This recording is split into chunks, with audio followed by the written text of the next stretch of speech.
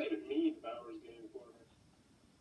Ahoy there, YouTube! I'm back again today for another game review, another special Kickstarter review, and today I'm very excited to check out Time of Legends Destinies. This is from Mythic Games and Lucky Duck Games. It's from Lucky Duck Games with collaboration from Mythic Games. This is for 1, 2, 3 players. It is going to take about 2.5 to 2 hours to play, and it's for ages 14 plus, even though I will say negate that, ignore that 14 plus. And in Time of Legends Destinies, this is something absolutely, completely off the rails different. This is a game in which you are going to be playing a role-playing game for the most part, where each of you, each of the characters are going to get their own unique character in the game, and all the characters are going to be dropped into this world, which is set in the Joan of Arc backdrop. It's like the 1400s. There's the Black Death, the Black Plague, the black bad everything. There's wars and bad stuff going on, but you're just a regular person. You know, maybe you'll play in this particular scenario as the herbalist who just wants to go collect some herbs and complete your destiny. But you're going to have two destinies that you're trying to complete. If you can complete one of those destinies, you will win the game. But everyone else is going to be trying to complete their destiny at the same time, interacting with this world and changing the world around you as you progress through the game. Yeah, I know, I sound like I'm just nuts. It will blow your mind. Let's open it up and I'll show you how it works. I do want to mention that I try to keep it relatively spoiler-free, but it is kind of hard to do that. But for the most part, it's going to be spoiler-free. Also, before we get into that, if you want to help support the channel, make the audio, the video, everything better, please consider checking out the Patreon down below. But let's open up Time of Legends Destinies. Alrighty then, we're going to take a look at what you're going to get inside of Time of Legends Destiny. So before we get started, I do want to mention a couple things. First and foremost, this is the prototype copy I have right in front of me. So obviously these are going to be nicer when they get to you. These are going to be double-sided. You're going to have more cards. You're going to have more characters. You're going to have more map tiles, because in the base game, you are going to get 5 scenarios, and what I have in front of me is what I use to play one scenario. So take that word for a grain of salt. So first and foremost, we're going to handy dandy rule booklet. It is 12 pages, double-sided, full color, full of pictures, illustrations, examples, and it is excellently done. I have no questions from this rule booklet whatsoever, and to be brutally honest with you, you're going to read this for about 10 minutes, then you're going to turn on the app, and the app is going to hold your hand and pretty much help you do just about everything else. The app is so exquisitely done, and I'm going to talk a lot about the app, but unfortunately I can't show you the app because I record on the iPad, which is also how I use the app. But the rule booklet will help me kind of show you what the app is going to do. But let's take a look at the components, and we'll get into the gameplay. So component-wise, first thing, and arguably the most interesting aspect of this game, is going to be these 3 characters right here. So in this particular scenario, it's the mayor, the deserter, and the herbalist. Now, everyone's going to take control of a different character, and you can play this completely solo, 2 players, 3 players, and on the back, it's going to have your backstory and your objectives, and everyone's going to have 2 objectives. Now, I'm going to try and keep this relatively spoiler-free, but what you need to know is I've gotten a chance to play as all 3. Well, I've played as all 2, but then I watched my son play as the 3rd one, which pretty much I played with him. They all have very different things that they're trying to do, and it's interesting seeing it from different perspectives and trying to figure out how to best accomplish your goal. I'll leave it at that. So next you're going to get these map tiles right here, and I think they're going to get like 65 with the final game. And as you can see, they're relatively generic, and they're relatively generic by design so you can reuse them in different scenarios. And I do like how they have a fog of war effect, so these will be set out, and you're like, man, do I want to go over here? Do I want to go over here? This place definitely looks more interesting, and maybe I'm looking to talk to people, so I have a much higher chance of talking to people, I would imagine, here as opposed to there. So you get to see a little bit about what you're getting into, but you're not quite sure. And I'll explain how that works a little bit later. Next, you're going to get some tokens. These are called, I believe, fate tokens, and these are going to be utilized to help you unlock spots on your player board, which now is a great time to talk about the player board because it is a really simple player board. So how it works is you're going to start and you're going to have some of these little doodads scattered around. And the app will tell you exactly how to do it. So this is your character right here. So you have your card up here, you might have a little extra money up here, you got a fate token up here. Well, what's going to happen is you're going to go through the app, and I can show it to you on here, and you are going to go to different locations. And on your turn, you are going to move, and then generally you're going to interact with something. And you don't always have to move. So say that this is where we would start. And when I first start up the game, I have the option to either go to one of the tiles over here, the Fog of War tiles, or I have the actions to interact with things on my tile. So what's going to happen is when you click on the app, it's going to say, all right, you have gone to this area, it's bustling with business and blah, blah, blah. So you see something spectacular over here on the tile. So maybe over here is a lemonade stand. I don't know. Probably wouldn't be in this game. Over here, there's an unburied dog. You want to go investigate the unburied dog. And over here, there's a big party. Everybody's partying. No, they'd actually probably have, something that looked like that. A patch of snow, which looks like it's got claw marks in it. I don't know. And then you would interact with one of these things. And so you would just look at the app and you would just click on it. And literally the app will look like this, and you just click and it will tell you exactly what happens. But what's going to happen is, let me see if I can find a picture of it. Yes, perfect. This is going to pop up. It will say something is happening, and then you'll have some choices and you get to take tests. Now, which test you take is most likely going to depend on what you're trying to do and also how good you are at doing the things. So this is strength, this is agility, this is intelligence. And you're always going to be able to roll these two dice. And you'll always have these two dice. These are your two dice that everyone is going to have. And I do want to mention that in the final version, these smaller dice, because they are smaller, it's hard to tell, but they're smaller, are going to be purple, very distinctive. So you're going to have these two dice, and you're always going to get to roll them, and they are between numbers 1 and 4 on them. Now, you're also going to have some of these dice, but these dice don't automatically come back to you. So you could do your first skill check, you could roll all 5 of your dice, and you're probably going to nail it. Let's see, I got a 3, 6, 7, 8. I got the little burst symbol, which means that that automatically counts as a success. So if I rolled an 8, I would be able to have 2 successes on blue. I would only have 1 success on green, because as you can see, there's only one button, one little dot in between 0 and 8 on green, and then I have 2 successes on red. And that's pretty much, that's how the success system works. And you're going to have cards that you'll get that will help modify this. So this one, you'll be able to re-roll your purple dice in every green test, but also whenever you see one of these symbols on the bottom here, that means you automatically get to put one on that number, and some of them will be really good like this. Whoo, they occult folio. You get to put it on a 4 blue, which means, yeah, you're much more likely to do blues, because now if you get a 6, you're going to get 1, 2, 3 successes. But that's also how you're going to spend these fate tokens right here, because if you want to spend 1, then you can put 1 over here in the crummy section. If you want to spend 2, the kind of good section, the 3, the 4. And so you're going to be leveling up your character in that way, not only by gaining items, which will have different special abilities. Some will deal with movement, some are one-time uses, some are persistent things that you have, but you're also going to be spending fate to upgrade your character as well. So you are on your turn, you're going to be moving around the different tiles, doing activities, interacting with all sorts of different people, which I didn't even mention the miniatures, but yeah, there's going to be little miniatures that you're going to be interacting with, and sometimes they'll be on the board and you'll be able to go up there. And that's pretty much it. You're going to try and achieve your destiny before someone else at the table is able to achieve their destiny. But eventually what's going to happen is you get close to achieving your destiny, and you will get into your epic finale, where you are trying to complete some sort of epic, really difficult thing. But the interesting aspect about this is you'll be doing that on your turns, while someone else is still, maybe halfway through or 3/4 of the way through, still trying to claw and scrape to get to their destiny, because just because you're at your destiny doesn't mean you're necessarily going to win, as you will see when you play this game. Some other cool aspects that I really want to mention here, so I don't forget them, is your coins here. So how do you spend coins? Well, you're going to be able to spend coins in different ways in the environment. First, just to do things, like maybe get your fortune read, or you can buy things, and they have a really cool system where there's a blacksmith, and I ran into 2 different markets where I could buy things in the introductory scenario. But they'll have, it's literally like a market, so they'll say, put out these 4 cards, and whenever anyone goes to the market to get something, they buy it, and then it's gone. But then they can also sell things, so maybe they'll sell something back to the market.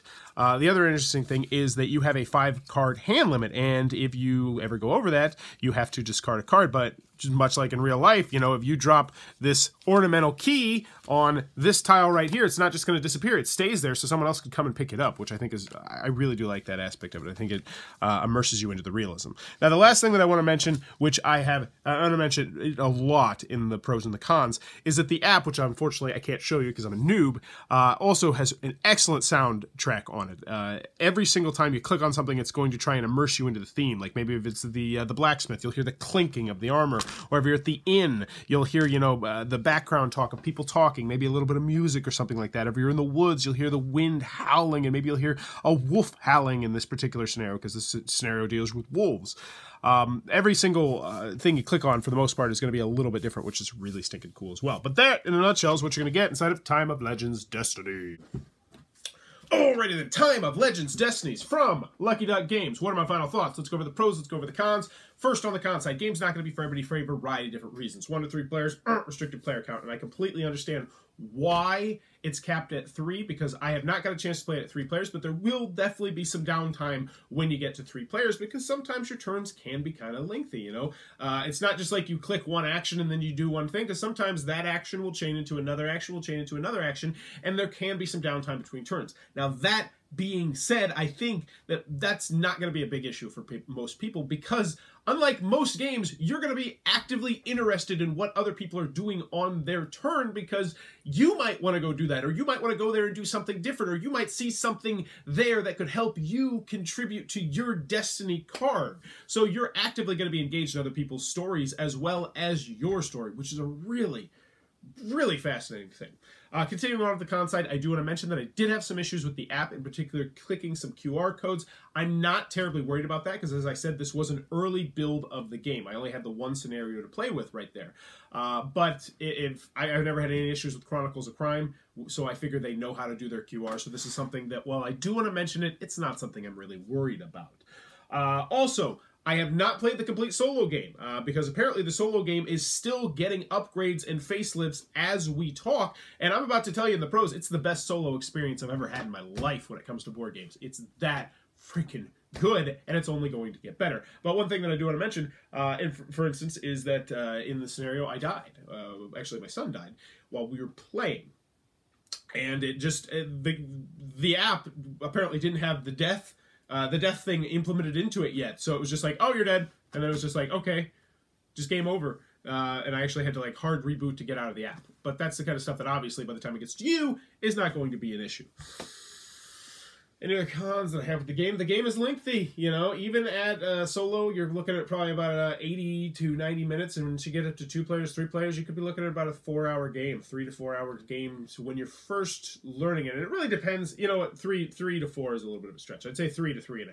But still, you know, I think that once you know what you're doing, you are going to hit in that 2 to 2.5 hours at 2 and 3 players. But it is something I do want to mention. This is a lengthy game.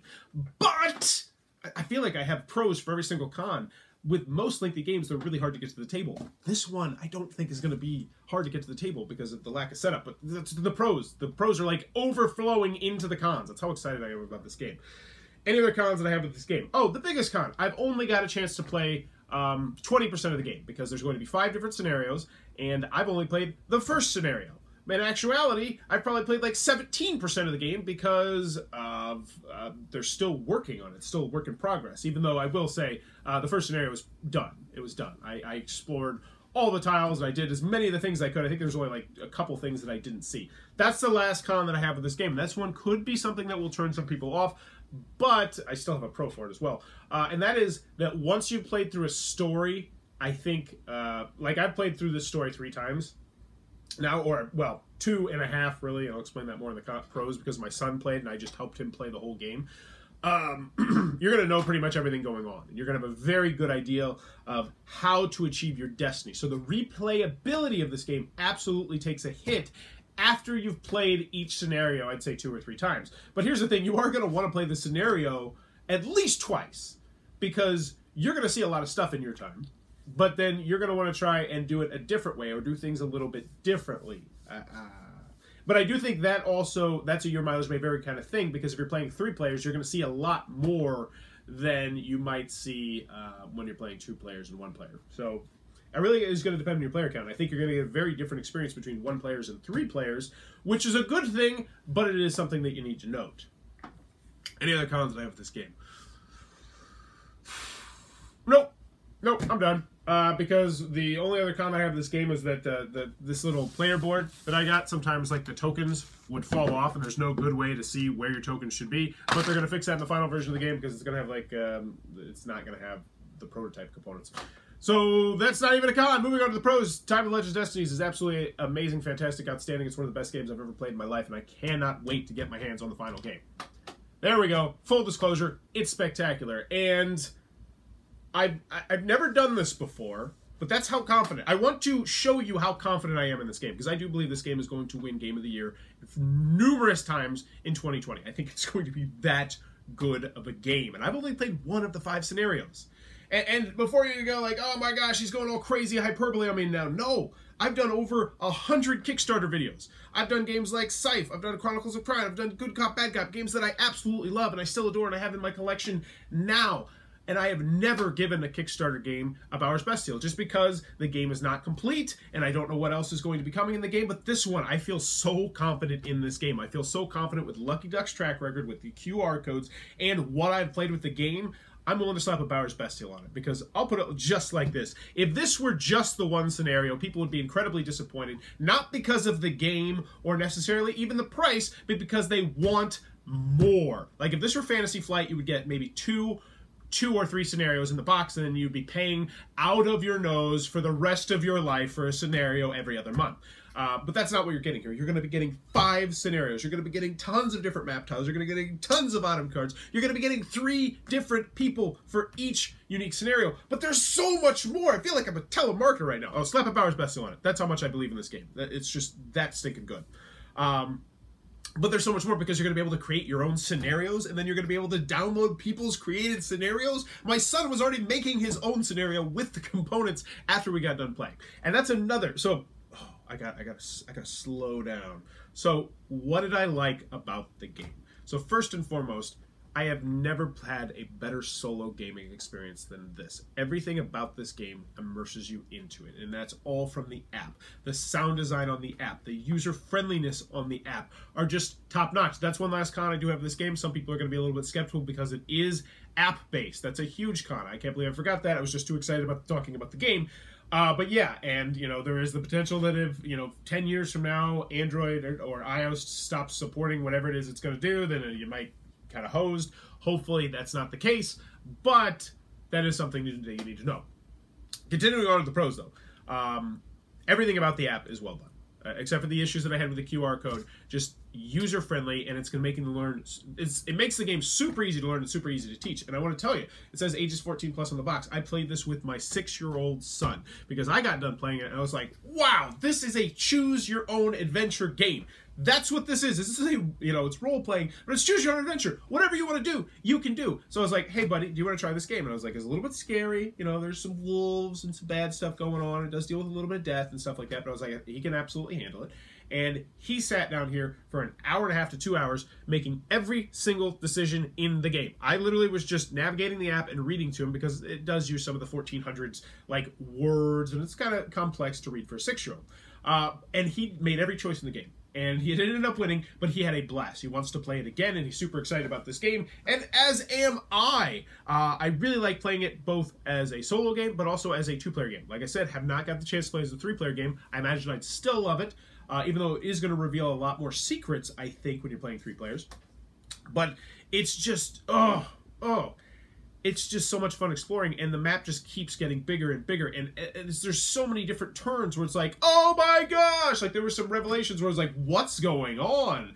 And I like how the fact, it really does feel like you can play the game how you want to play the game. So for instance, I was at this guy's house, and for my particular character, I'm going to try and keep this very unspoilery, but it just kind of gives you an example of how cool this game is. So I was playing as a character, and there was a huge, huge problem.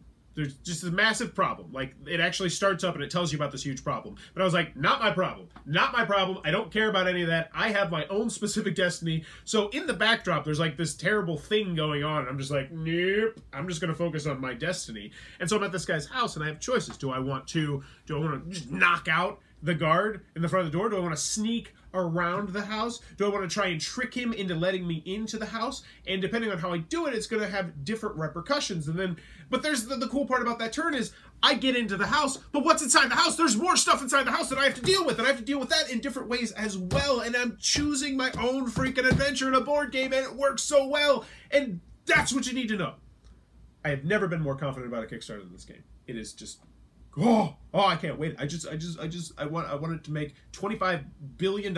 So this comes with a giant box, and it has nothing but scenarios, so I can have this game forever, and I can just play through every single scenario, and then I can forget about the scenarios, and then I can play through them again, because that's how much I like this game, and I think you will like it as well. If you're in the market for a couple game, like if you play with your significant other, or you play with just one buddy, get this right now, and I'd say guess the same thing if you routinely hit 3 players. If you are a solo gamer, I don't know why you are still watching this video. Click on that Kickstarter link and back it, because this is the best solo experience I've ever had in my life. And as I mentioned a little bit earlier, I know I've been talking about it a lot, but normally when you get these 1.5 to 3 hour games out, they're harder to hit the table because you have to explain the rules, and maybe you have to go back to the rules, you forget something about the rules. Not with this. It's like, click on the app, click on the scenario, and it's like, okay, set out these tiles, this is what you get, this is your card, and you're just like, oh, well, I'm ready to go. And now I'm playing the game within 5 minutes. And it doesn't matter if you're playing 2 players or 3 players or solo, you can do that so easily. Oh, the miniatures, there's miniatures too. Cool, whatever, I don't really need them, but they do add to the theme of the game, so that's good. You know, they're not huge or anything like that, but you know, do you really need a huge blacksmith? It's like, no, there's just a guy, there's a blacksmith token here, oh, there's a priest token here, and oh, there's a demon over here. Man, Time of Legends Destiny. Lucky Duck Games.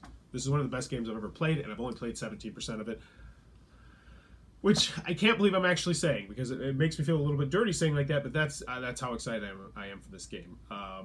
I'll be brutally honest with you right now, there's going to be a lot of games that come out over the next 12 months. I don't know when this is supposed to be released. I don't think I'm going to be nearly as excited about any of them as I'm excited to get my hands on Time of Legends Destinies. That's how amazing this game is. I'm done talking about it! I'm done!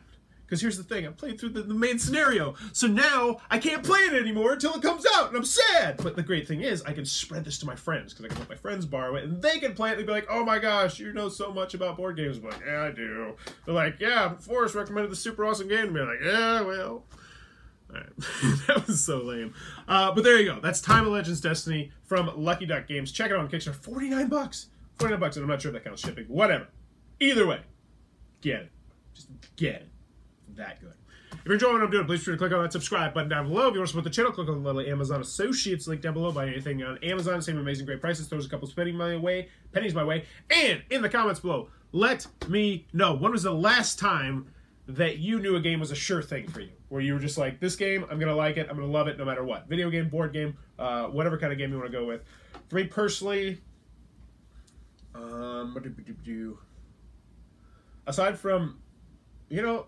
So, yeah, aside from this one, because I did, and if you want to see more just absolutely stupid excitement from me about this game, I got a chance to interview them at Gen Con about this game, and I was stupidly excited about that game back then, and now that I've played it, I can say the hype is real. But I'm probably going to go video games, and I'm going to go with Apex Legends, which was, and I thought it fixed a lot of problems about the Battle Royale genre, and I still love that game. So yeah, for me personally, it was Apex Legends. Board game-wise, obviously this one. But let me know in the comments below, when's the last time you knew a game was going to be a sure thing for you? And as always, thanks for your time, YouTube.